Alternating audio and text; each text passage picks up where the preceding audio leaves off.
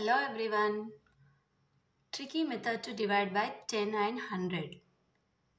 So when you are dividing by 10 and by 100, what is a tricky method? I'll explain you. So here 2475. Let us write all the numbers. Let us write place value for all the numbers. Ones, tens, hundreds, thousand. Ones, tens, hundreds, thousand. Ones, tens, hundreds, thousand. Ones, tens, hundreds, thousand. Here also ones, tens, hundreds, thousand. So now what is the trick? Now look at this 10. When you are dividing by 10, how many zeros are there in tens? 1. How many zeros? 1 0. So on dividing by 10, the digit at the ones place, the digit at this, from this complete number, the digit at the ones place will be your remainder. This ones place will be your remainder. So what is the remainder? 8.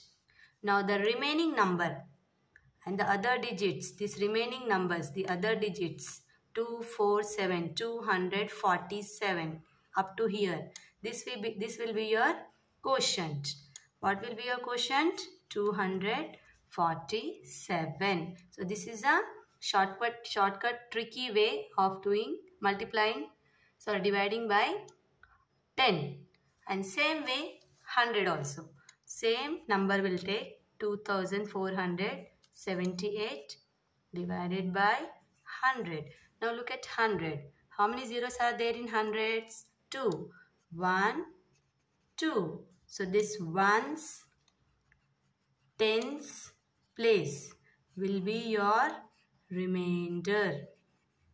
So what will be the remainder? 78.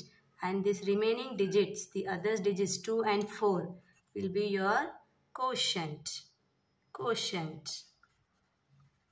So this is a tricky way of dividing by 10 and 100. So let us do this. Now 5736 dividing by what? 10. So your ones place will be your remainder and the other remaining digits are quotient. Now same way dividing by 10 means ones place will be your remainder and the remaining digits are 229 are quotient. Now 5119 dividing by which number? 100. So these two places 1 and 9 is your remainder and 551 is quotient. Now 4281. So this 1 and 8 will be your remainder and 42 is your quotient. So this is a shortcut way of dividing by 10 and 100. Thanks for watching.